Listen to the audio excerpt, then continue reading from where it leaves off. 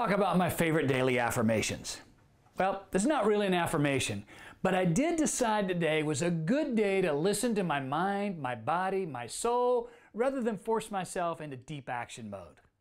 Now, months ago, I would have just forced myself through it and said, you gotta get it done. But times have changed, at least for now, because I'm experimenting.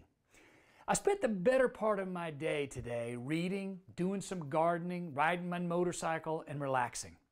And the second half, I spent creating a new personal development tool that I anticipate was going to be a real game changer for those wanting to get promoted, get a raise, or take on a greater role in their career or life.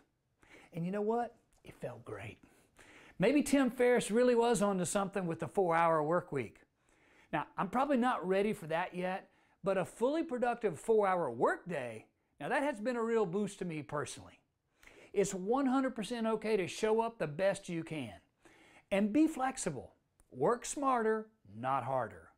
It feels awesome holding space for myself and not going down that deep workaholic path that I always used to follow. Because today, I will give myself what I need to feel complete, whole, and happy. Because life is good. Have you been holding space for yourself lately? And if so, what do you like to do? Please let me know in the comments below.